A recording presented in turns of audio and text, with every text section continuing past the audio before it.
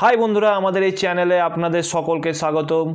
এই চ্যানেলে আপনারা পাবেন এই পৃথিবীর বিষয়ে নানান রকম তথ্য এবং অজানা খবরাখবর। তো আমাদের সাথে থাকার জন্য এই চ্যানেলটাকে সাবস্ক্রাইব করুন এবং নিচের ঘন্টার আইকনটিকে টিপে দিন তাতে এবং অল নোটিফিকেশন করে দিন, তাতে আমাদের কোনো ভিডিও আপনি মিস করবেন না।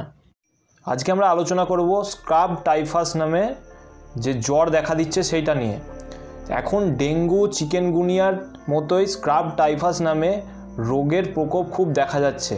যদি এই রোগের চিকিৎসা না হয় ঠিক মতন তাহলে 35 থেকে 40% মানুষের মৃত্যু পর্যন্ত হতে পারে। এবার জেনে নেওয়া যাক এই রোগটি কী এবং কী থেকে হতে পারে। স্ক্রাব টাইফাস এক ধরনের তীব্র জ্বর যেটা ব্যাকটেরিয়ার ইনফেকশনে হয়ে থাকে। এটি খুব মারাত্মক। এটি এক ধরনের ঘাসে থাকা পোকা থেকে ছড়ায়। তার নাম হলো চিগার মাইটস। এদের পাখা থাকে না এবং এদের মুখ খুব সূচালো হয় এবং এরা রক্ত চোষার জন্যই তৈরি।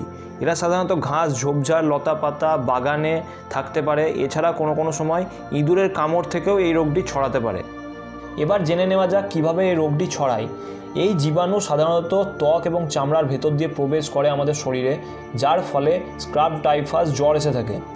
এই পোকাটার কামড়ানোর পর তাদের লালায় অবস্থিত এক ধরনের মারাত্মক জীবাণু রেকটিসিয়া tsutsugamushi মানুষের রক্তে ছড়িয়ে যায়। এর জন্য মানুষদের ফুসফুস, মস্তিষ্ক এবং লিভারে অনেক রকম লক্ষণ দেখা যায়। এই পোকার কামড়েও ডেঙ্গুর মতো প্লেটলেটের সংখ্যা কমতে থাকে। এই রোগ ছোঁয়াচে না হলেও এর ফলে শরীরের নানান অঙ্গে সংক্রমণ ছড়িয়ে পড়ে, যার ফলে মানুষের মাল্টি অর্গান ডিসঅর্ডার দেখা যায়। এবার জেনে নেওয়া যাক এই রোগটির কিছু লক্ষণ। এই পোকা কামড়ানোর 2 সপ্তাহের মধ্যে খুব তীব্র জ্বর দেখা যায় এবং এই জ্বর 103 থেকে 104 ডিগ্রি ফ্যারেনহাইট পর্যন্ত পৌঁছে যায়।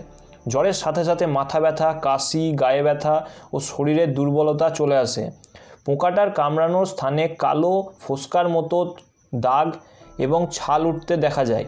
বেশি দেরি করে চিকিৎসা হলে গম্ভীর নিউমোনিয়া পর্যন্ত হয়ে যেতে পারে রোগীর, আর বেশি দেরি করলে মৃত্যুর ঝুঁকিও বাড়তে থাকে।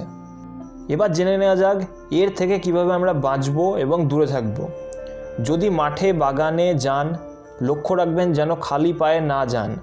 যদি যেতেই হয় শরীরকে ঢেকে ঢুকে রাখবেন এবং বাড়ি এসে ভালো করে গরম জলে স্নান করবেন এবং বাড়ির আশেপাশে জমা নোংরা ঝোপঝাড় যেন না থাকে, লক্ষ্য রাখবেন সেই দিকে, নইলে বাড়িতেও এই পোকা চলে আসতে পারে।